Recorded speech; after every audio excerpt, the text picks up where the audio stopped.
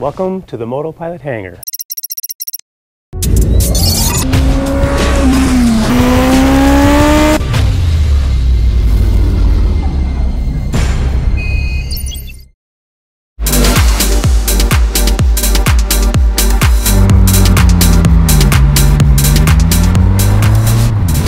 I would bet that most of you guys have done nothing with the flooring in your garage.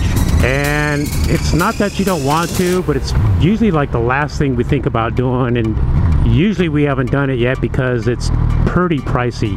Let's take my garage for example. My walls were fully finished, my roof was fully finished, I had nice cabinets, everything looked great in my garage except for the flooring. And every time I'd go in my garage and I'd look down at the oil stains and stuff, I'd be like, man, that just looks crappy.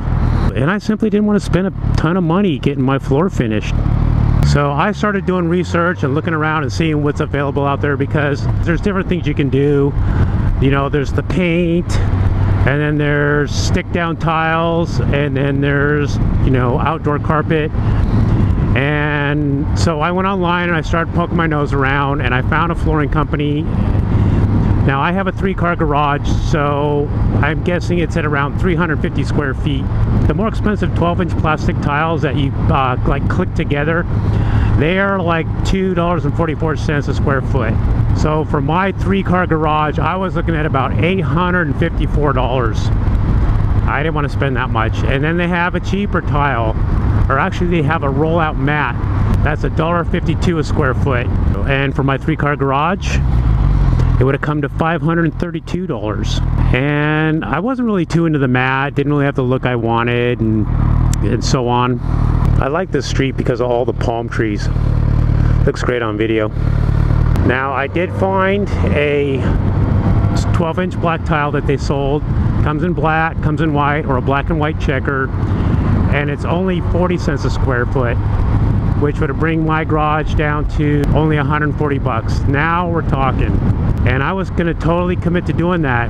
I was kind of turned off by how much work it would take, laying down all these square tiles, you know, cleaning the floor so it would stick, moving a ton of stuff out of my garage. But the price was right where I wanted it to be. And then I started thinking, if I did my whole garage in this black tile, it's gonna show everything. It's gonna show dust and dirt particles and everything, and I'm constantly gonna be having to worry about keeping it clean. So that kind of turned me off. So then I went to Home Depot and I looked at their outdoor carpeting, and I already done half of my garage in this outdoor carpeting, but I couldn't remember how much I paid.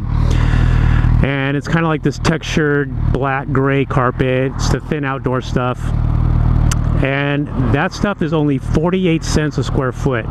So essentially I could do my whole 3-car garage for about $170. And what I like about the carpet is it doesn't show stuff as easily as you know, like dust and particles. It's easier on the feet. I like walking on it. If you're concerned about getting stains on it, like while you're lubing your chain or changing your oil and you leak oil, just be more careful, or get like a separate mat, and a mat that's just big enough to cover the area where you park your bike to protect your carpet. It's not a big deal. What the... Dude, it really bothers me when a light doesn't know that I'm here. I should have got the green right there. I'm gonna run this thing in a minute. The cops around. Nope. If I don't get the green, I'm going.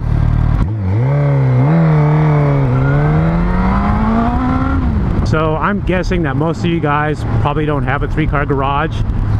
Let's say you got a 2-car or single car. It's gonna be even cheaper. I mean, I love having the carpet in my garage. I think it looks great. I just went around the edges with some black duct tape, taped them down, holds everything in place, looks good, it's easy to do. You could literally carpet in your garage in probably like an hour to 2 hours. So if you've been following my videos for a while, you know my garage wasn't always this organized. So I've been making an extra effort to get this thing cleaned up, and it's looking pretty good. No garage is complete without a drum set. All right, so check this out.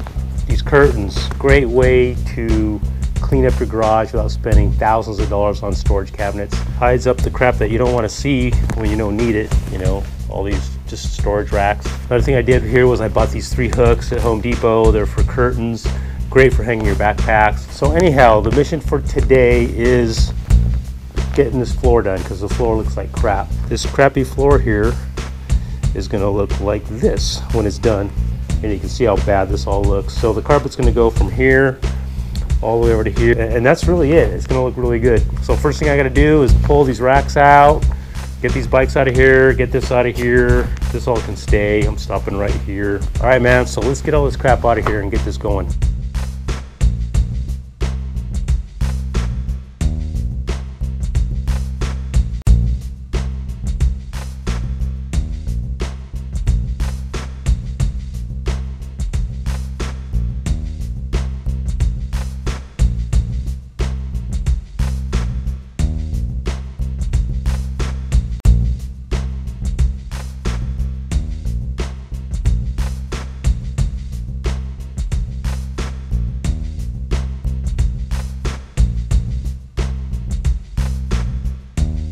So the floor's all done, and I'm stoked with the way it turned out. You can see now it's all nice and even, and I'm in my socks right now, so it feels really good on the feet.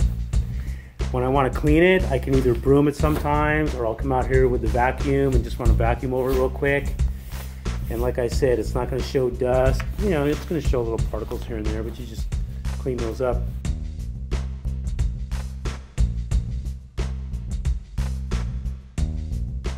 So hey guys, thanks for watching. Love the support. Keep those comments coming. Don't forget to visit my Teespring site for some cool shirts. And we'll see you guys next video.